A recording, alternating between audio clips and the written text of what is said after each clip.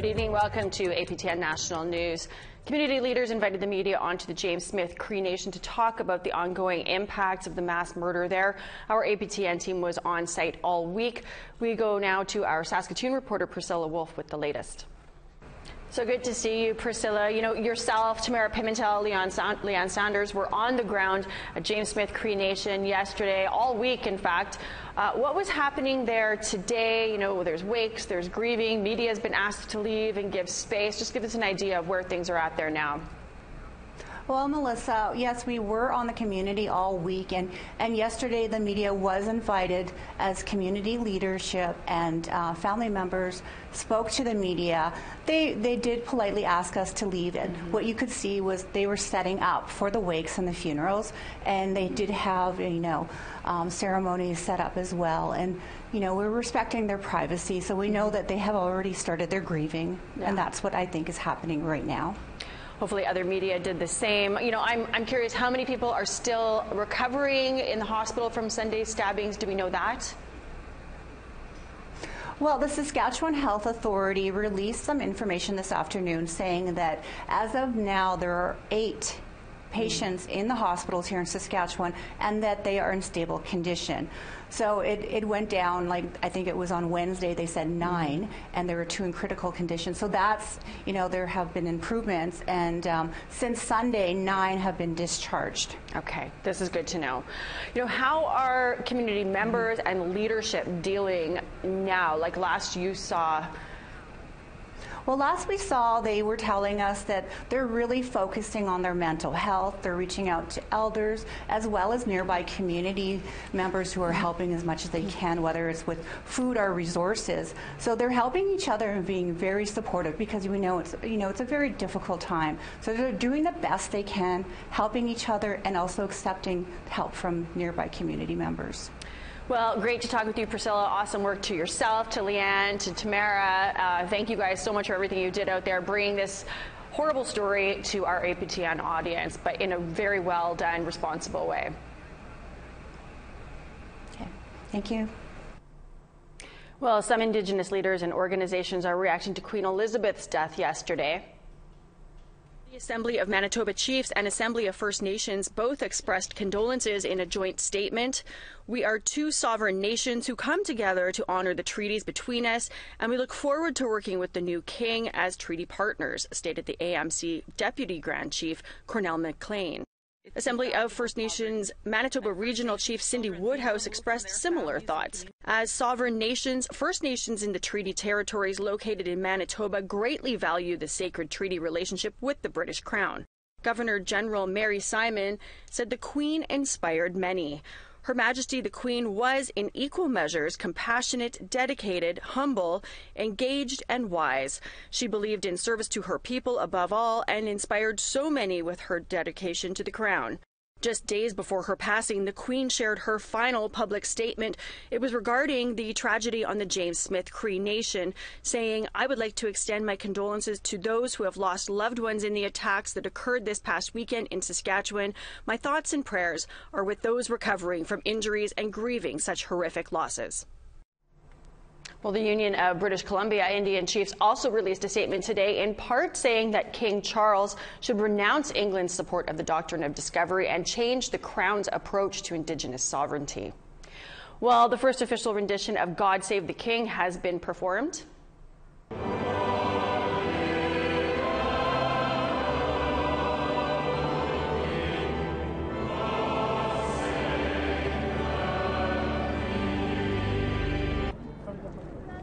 The song closed the memorial service held at St. Paul's Cathedral in honor of the Queen. God Save the King was last sung in 1952 before the Queen took the throne. Crowds also spontaneously broke into the anthem when the King first arrived at Buckingham Palace. Saturday is World Suicide Prevention Day, and today the National Inuit Youth Council held an event on Parliament Hill to draw greater attention to that issue. Fraser Needham was there. The numbers are alarming. According to Inuit Taprit Kanatami statistics, suicide rates for Inuit people are between 5 to 25 times higher than the national average, and these numbers tend to be even worse for Inuit youth. Brian Pottle is the president of the National Inuit Youth Council, and he says growing up in an isolated and remote northern community can be very challenging for a young person. And you're a child and you have no executive decision-making functionality, then it becomes very hard, to feel like you can change the situation you're in. And especially when you're confronted with very modern tribulations of being subjected to social media all the time, where you're always seeing this, like the best of the people's lives, traveling the world, going super exotic places that are well removed from your remote community that you grew up in. Elder Ripa Evik Carlton also spoke at the event. She says colonization led to a loss of identity and created a sense of hopelessness for many Inuit people. And then we were forcefully moved or relocated when I was about 6 years old. So things really began to change for us. All of the changes has not always been good. A lot of them had negative impacts, like I'm talking about the forced relocations, the residential school. Pottle also speaks from experience as his brother committed suicide. He says tackling the problem as a whole and all at once is too much. But there are some simple solutions that could have maybe helped people like his brother. Well, if there's subsidized mental wellness travel, well, then maybe the fact that you aren't able to make money, or your money that you do make goes to supporting your family, maybe siblings or whatever, then at least you know that there is that potential way of removing yourself from a very horrible situation if you find yourself in one. And Evik Carlton says she just wants to get out the message to young Inuit people to never give up hope. There are always brighter days ahead. There's things young people have a lot more access than I did when I was a young person. I encourage them to go forward because there's a lot of support too around now, not like it was back in my time. So go for it. The sky's the limit. You have it within you to really make a difference. A World Suicide Prevention Day event will also take place Saturday in Iqaluit at 1:30 p.m. local time. Fraser Needham, APTN National News, Ottawa.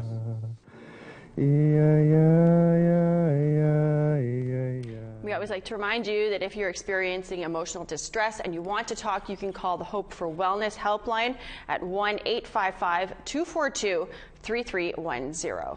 We need to take a break, but there's still lots more news still ahead, so stay with us.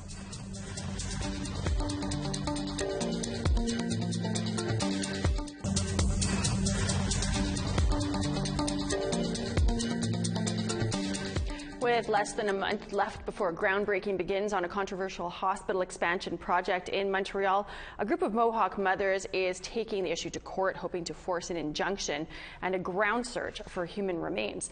Here's Lindsay Richardson with that. All is quiet here at the former Royal Victoria site, as it has been since the hospital closed its doors in 2015. But in about a month's time, groundbreaking on a restoration and expansion project will begin. Well, not if the Mohawk mothers of Kahnawake have their say. It has bothered us, and it continues to play on our minds. And so now,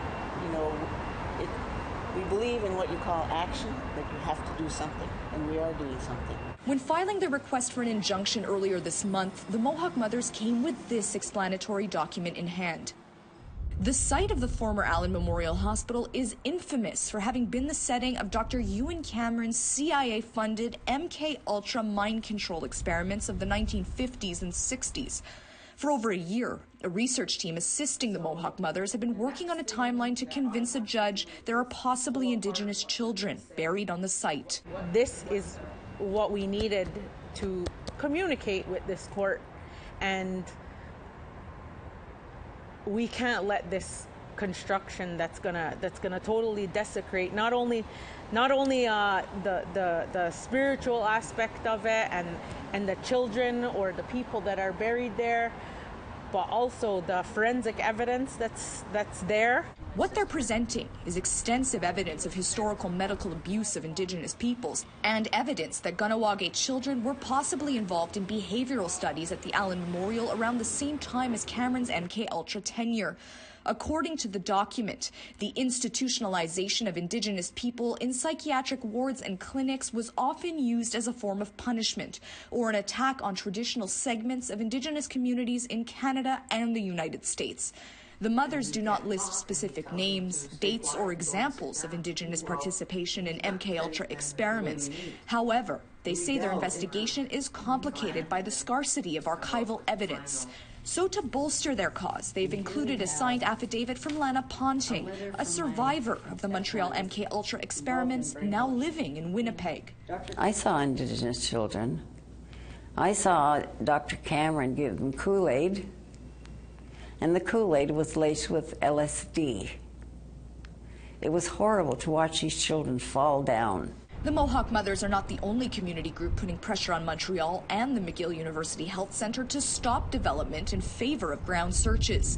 In late August, the family members of Allen Memorial survivors, Ponting included, submitted a second written appeal to the Mayor of Montreal, saying it's horrific to consider development on a potential burial site. They feel McGill and the city both have a moral and probably legal duty to conduct a thorough and comprehensive investigation of the hospital grounds. The survivors are asking for a meeting with the city, while the Mohawk mothers, as the self-appointed custodians of the land, are asking for a total surrender of the site. We have a hearing before October, but McGill has already announced that they're going to go ahead anyway and start excavating. So we have to do this before that happens. A McGill University spokesperson told APTN News they cannot comment on matters before the courts, but clarified in an email they remain committed to collaborating with governments and Indigenous community leadership to undertake the work necessary to investigate this concern. Meanwhile, the infrastructure group responsible for the site's development says steps are currently underway to identify the best approach to shed light on the allegations of unmarked graves in the area, including possible archaeological excavations. A judge is expected to rule on the injunction application before the end of October. Lindsay Richardson, APTN National News, Montreal. Universities in Canada are reckoning with how to verify Indigenous heritage as they try to hire more equitably. Freelance journalist Michelle Ciza was in the communications department at Vancouver's Emily Carr University when questions began to emerge about the heritage of one of their professors. She wrote a bombshell cover story for Maclean's magazine about her experience. She spoke with Dennis Ward about it. Michelle, thanks so much for joining us and for your work there. First off, can you tell us a bit about the story you wrote for Maclean's? Yeah, so thank you so much for having me. The story that I wrote for Maclean's is about a faculty member at Emily Carr University, where I was an employee from 2018 until February of this year. Her name is Gina Adams, and she was hired in 2019 as part of an effort to increase Indigenous faculty representation at the university. And after she was hired, there were some questions raised about whether her Indigenous ancestry claims were truthful.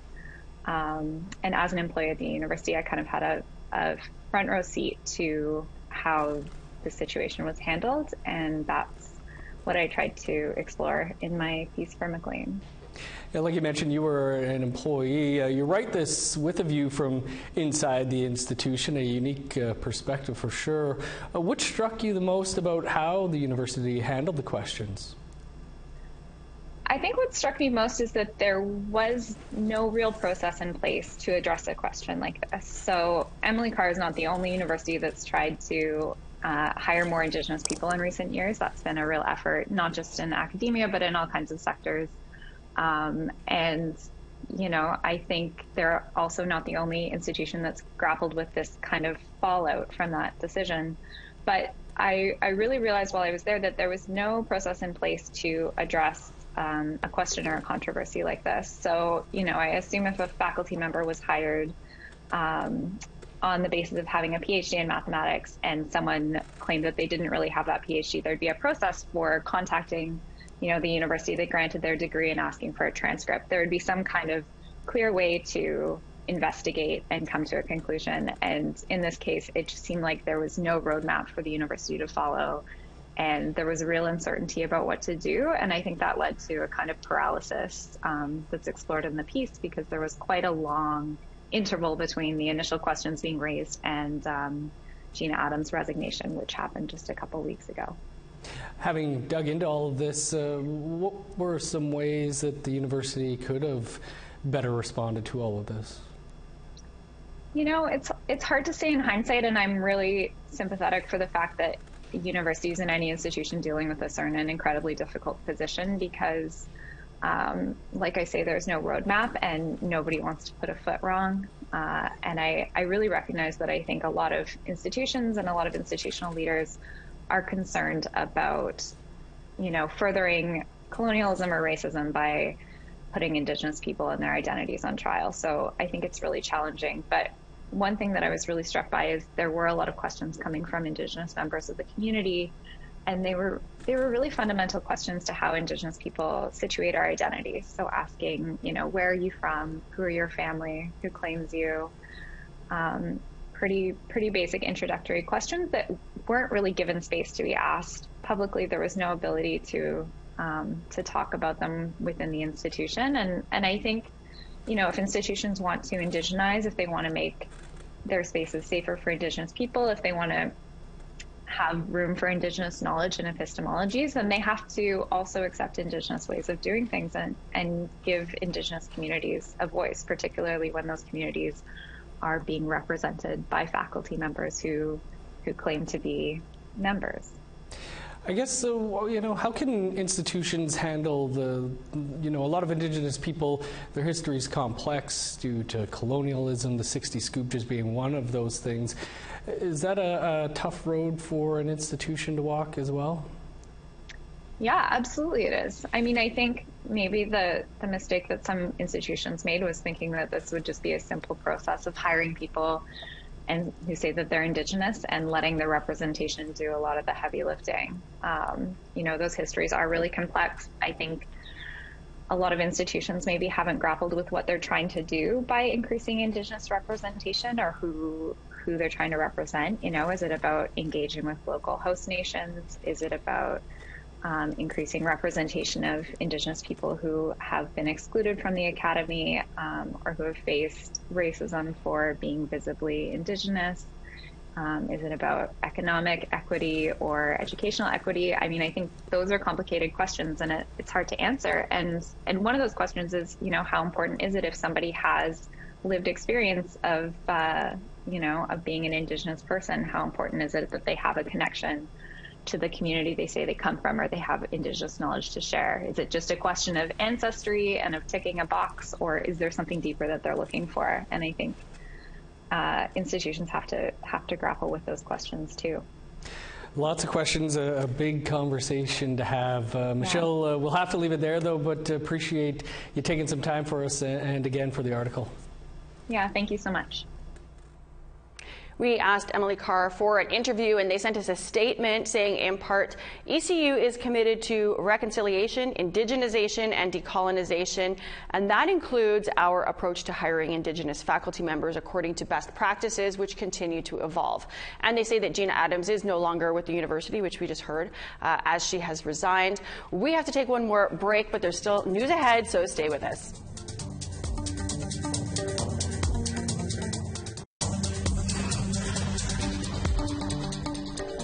Welcome back. It's time now for our photo of the day. Linda Epp shared this great shot from hole 18 at one of Whistler's Frisbee golf courses. Beautiful view. Thanks for sharing, Linda. Email your photos to share@aptn.ca to be featured as our next photo of the day. Let's take a look now at tomorrow's weather. On the East Coast, we've got 15 in showers for St. John's, 22 in sunshine for Halifax. Kuujjuaq 12 with showers. Nixuaq, mix of sun and cloud, 12 degrees there. Saguenay, sunshine and 28 degrees, 30 in sunshine for Montreal. 28 and sunny for North Bay and Peterborough, 18 with a chance of showers for Sault Ste. Marie. 20 and sunny for Sioux Lookout, Kapuskasing, showers and 17. 11 in showers for Puckatawagan and Churchill, 17 for Norway House and God's Lake, sunny skies there. 20 and sunny for Gimli, Winnipeg, Brandon. 23 in sunshine for Swift Current and Regina. 22 and sunny for Buffalo Narrows, 16 in sunshine for Stony Rapids. Port Chippewa 20 and sunny skies, same with you in high level. Sun continues in the south, Red Deer and Edmonton, both 25, 24 in Medicine Hat, 28 sunshine for Kamloops and Penticton, Bella Coola 27 and sunny, 17 for Prince Rupert and sunny skies, 20 and sunshine for Fort Nelson, Old Crow showers and 11 degrees, Whitehorse sunny and 16, 18 and sunshine for Wrigley Wati, some showers and 15, Inuvik showers 9 degrees, Paulatuck 8 degrees and sunny, Baker Lake 8 and cloud, New Yacht, same with you. Same with you in Tallyoak and Joe Haven. And then in Clyde River, we got a little mix of sun and cloud and 7 degrees.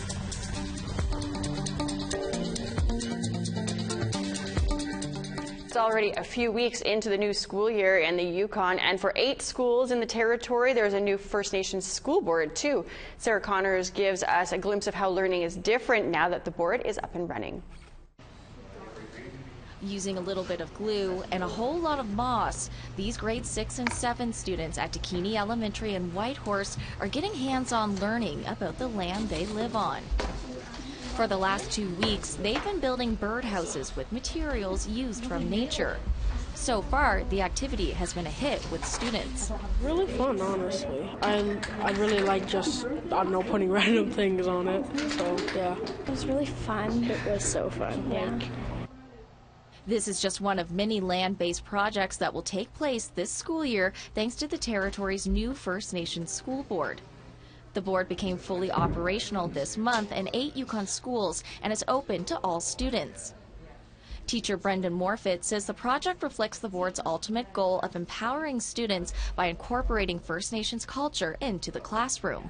And this project here, I think, exemplifies that. Getting them out hands-on, connecting with nature, seeing how this project ties into, our ecosystems, all kind of blends into what the school board is looking to promote. The board was created after 2 Auditor General reports found the education system was not meeting the needs of Indigenous students. Teacher Brendan Morfitt says he's seen some students struggle in the classroom, and projects like these are a great way to get them to engage. We know this, that not every student or child is someone who wants to sit at a desk and open a book and read and do math. There's different styles of learning. So it's been a really busy 3 weeks, and but it all very exciting, and we're supporting as much as we can where we can. Melissa Flynn is the board's executive director. She's hopeful students will be able to see themselves and their culture better reflected in the classroom as they move through the school system. We want this year to see connection to community and connection to land. And so those are wherever teachers are at in their curriculum delivery, in their classroom environments. How can we take it one step further in connection to land, connection to community? For students at Dakini Elementary, connecting to the land is just as important as learning in the classroom. Sarah Connors, APTN National News, Whitehorse.